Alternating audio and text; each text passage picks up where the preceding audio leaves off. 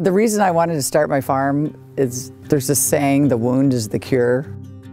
When I bought this first 23 acres, I had the rude awakening of finding out that Oregon is not full of water.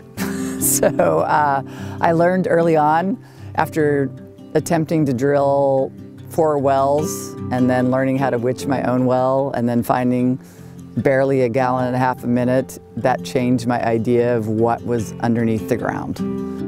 A farm's success often depends upon its supply of fresh water. In times of extreme drought and extreme flood, the ability to capture and store water keeps the land in balance, even when the weather isn't. The year before at Tabula Rasa Farms, we embarked on the first part of a grand plan to build a series of features which would enhance the beauty and water security of the site. The natural swimming pond and terraces worked out great, but they only scratched the surface of what we had planned. This summer, our mission was to create a second water body that would provide for the needs of animals and orchards by capturing the extreme seasonal rains. We also set out to repair erosion zones across the farm so the water could gently pass over the surface and infiltrate into the land. Over the course of an intense month, our team pulled off some impressive feats of earth repair. And now, I'm excited to share the results.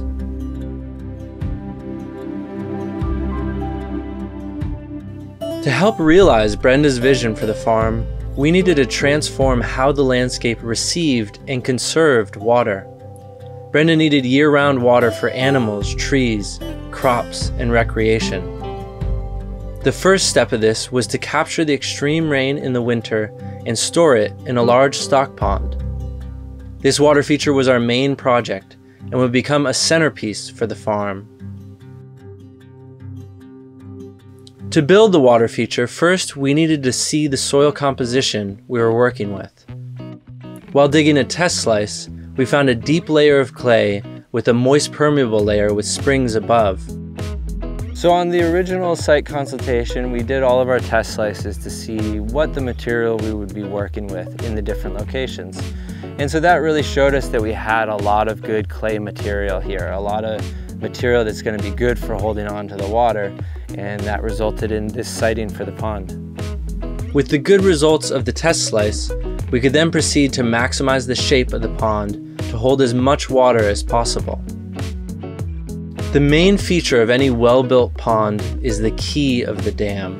It has to be watertight and the strongest structural point of the entire water feature.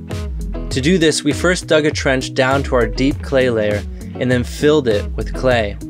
For days, we built up the key and tightly compacted it until we could drive over it with heavy machinery. With the dam constructed, we could focus on expanding the shape of the stock pond to gently capture and hold as much water as possible. There had to be shallow zones where cows could walk in to drink, but zones deep enough to hold oxygen-rich, cool water throughout the year. The last features we constructed were the spillways. These are essential to provide areas where the water can safely enter and exit the pond without causing any erosion. Using a water body constructed in this way, the extreme rainfall can be planned for, becoming a benefit to the land, helping to recharge aquifers and providing water for both the farm and wildlife throughout the year. After 3 weeks of construction, we had completed the second water feature for the farm, and we were excited to see how it would transform the land in the months to come. 8 months after building the stock pond, the results speak for themselves. After a few months of winter rain, the stock pond was already full. It was functioning beautifully. Despite the extreme heavy rains that fell that year, the water was captured in the pond from above and gently flowing into the terraces below.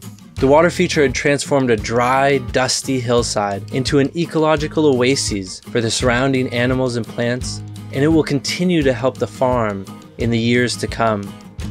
Apart from the stock pond, we also created earthworks in other parts of the farm. These earthworks help improve the function of the land, turning problem areas into assets. One of the biggest challenges of the project was a site we affectionately named the Ash Hole. In this area, the erosion was so extreme from heavy rain that what should be a gentle downhill grade was an 8-foot drop causing severe erosion. To repair this catastrophe, we had to go inside this poison oak infested gash in the land and create a series of water steps that would repair the erosion and slow the water as it flowed downhill. To build this, we first had to reshape the area and then add wood braces and stakes from fallen trees on site. With the help of an excavator, we sunk stakes vertically and horizontally into the soil to create a series of steps, and then created structures around the sides so that the soil would remain in place. So here what we've got going on is a mixture of beaver mimicry and erosion mitigation. This is an area where this ash tree actually sunk about 8 feet over a couple of years in elevation. Because this area was dredged in the past, the water's just been carrying sediment with it and emptying out this hillside, and there was about a 10-foot ledge there. So we made a nice rock armored spillway for it to come down, and then we made this section for the water to drop its sediment and then passively flow on downstream. We succeeded in repairing a major erosion zone on site. 8 months later, when we came back to visit, we saw how the water was gently slowed down as it ran softly through the structures we had created. It became a place to enjoy instead of a problem to stress over. Another water feature we improved from the year before was the natural swimming pond. Though the water body was working wonderfully the year after we built it, there were little improvements we wanted to add that would help its form and function. First, we added more plants around the edges of the pond. These rushes, sedges, lilies, and other aquatic plants would protect the structure of the pond and help filter out nutrients and sediments in the water, while also creating habitat for frogs and dragonflies as they grew. So here you can see it's pretty well established with plants. It's providing a lot of habitat for beneficial insects. Every day, all sorts of forms of wildlife are coming to drink this water. Different birds, different deer. When you start to hold water, you give it not just for the landscape and the farming operation, but for the ecology at large. After we added the plants, we added a pump to help circulate the water through the waterfall we had created the year before. With this added feature, the water would now circulate every day to help keep oxygen levels high even through the long, hot summer. Now, the sound of flowing water fills the area, providing a sense of peace and tranquility. This project was a great test for our growing crew. We worked long hours, we slept in tents, we were brutalized by poison oak, but by the end of the project, we all felt satisfied by what we had created. The intensity of the work made the moments in between that much better, and it gave us space to think of the projects to come. We spent 1 month at Tabula Farms, carrying out the second phase of our master plan to improve the water retention across the entire landscape. And when we returned, we witnessed firsthand how the new water kickstarted an ecological transformation. The animals and plants had more secure sources of water. The wildlife had a refuge on the farmland, and the people who called this farm home had new places to enjoy. The upside about this work is that it's never finished. We'll be back next year, and when we do, we'll be building even more earthworks and water features.